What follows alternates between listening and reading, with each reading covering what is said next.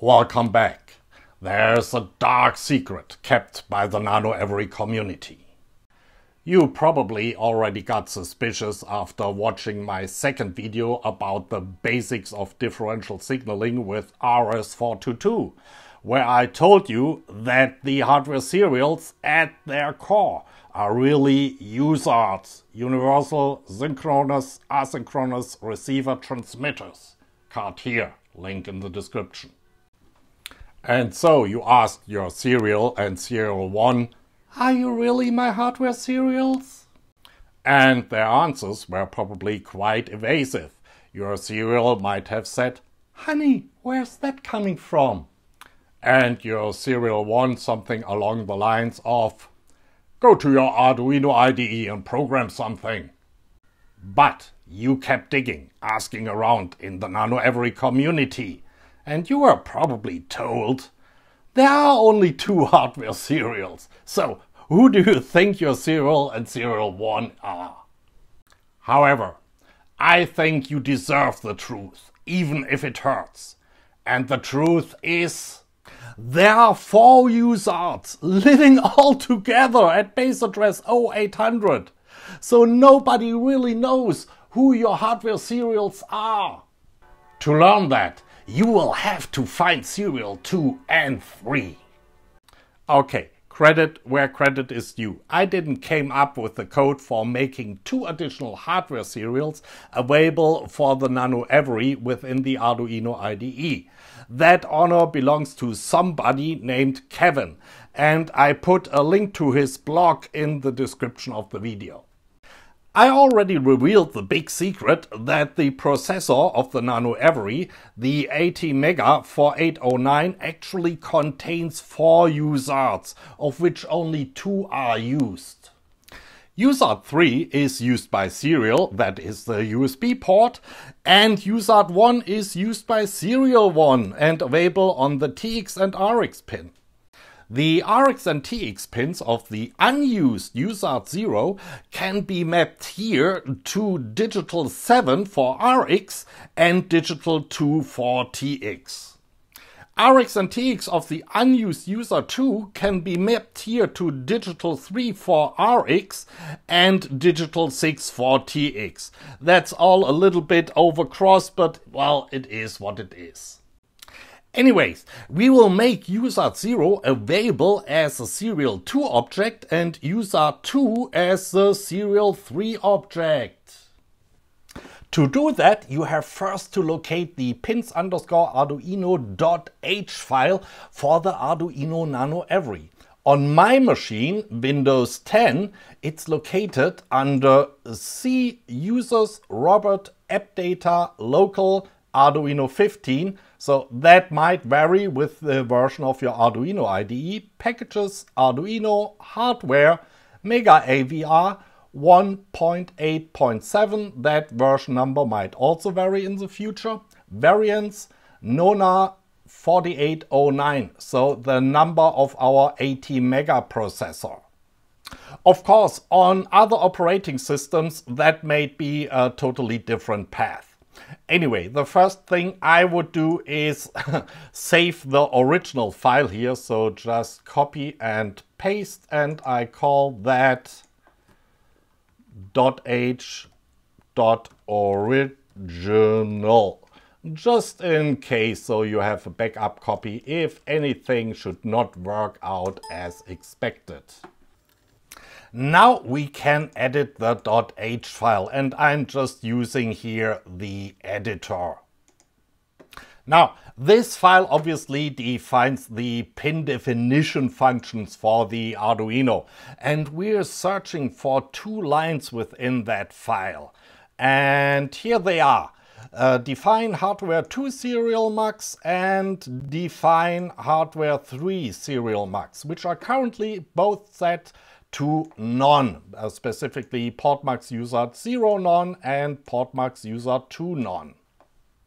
We replace these 2 lines with some new code, and again, that's not my code, that's the code Kevin came up with. Okay, The main changes here is that a hardware serial 2 mux is now port mux USART 0 default, and hardware serial 3 mux is now port mux USART 2 alt 1, meaning we are now mapping out these two USARTs to physical pins. There are other mappings available to other pins, but these two mappings actually work with the pin out of the Nano Every. Another important change here is that we now define hardware serial 2 as being the USART 0 and the hardware serial 3 as being the USART 2. And then we have here some more definitions for interrupt vectors. I guess, again, Kevin did the heavy lifting.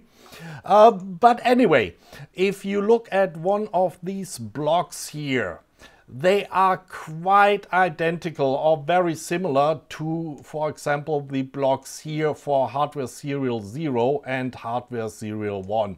By the way, the last two definitions in each block really just are definitions which pin is which. To test the whole shebang, I've wired up my Arduino Nano Every as follows. So, from the serial 1 TX pin, I have a wire going to the RX pin of the serial 2. And then from the TX pin of the serial 2, I have a wire going to the RX pin of the serial 3. And finally, I have from the TX pin of the serial 3, a wire going back here to the RX pin of serial 1. And here's a sketch to test everything. So in the setup, I initialize my serial for the USB connection with 1 megabaud and 8 data bits, no parity. Then I wait until my USB connection is there, and then I initialize serial 1 to serial 3 with exactly the same parameters.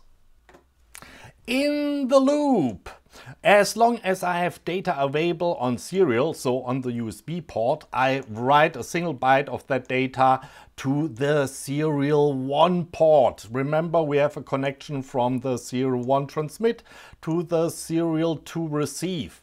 And then, while I have data available on the serial 2, I write a byte each time of the serial 2 incoming data out to serial 2 again. And then we have that connection from serial 2 transmit to serial 3 receive. And while I have data on serial 3 available, I read 1 byte from serial 3 and write it out again on serial 3.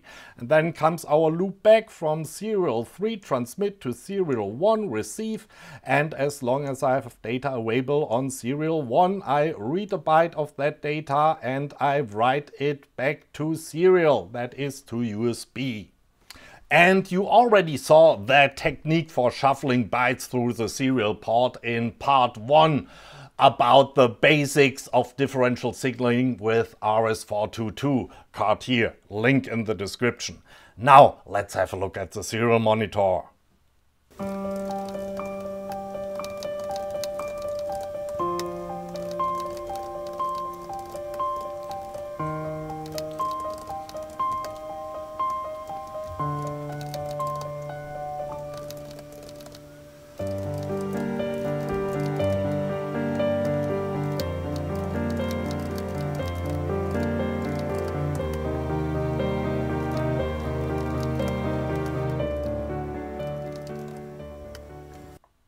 And as you can see, it works beautifully.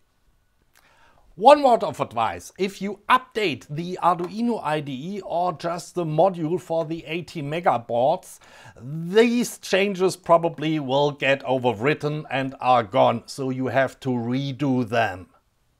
Also, I don't see how these changes could affect any other standard Arduino Nano Every functionality, but you never know. So if something stops working after these changes, just undo them. That's it for today. To be honest, I'm quite curious why Arduino doesn't implement that Serial 2 and Serial 3 for the Nano Every out of the box. If you have any idea, please leave a comment below.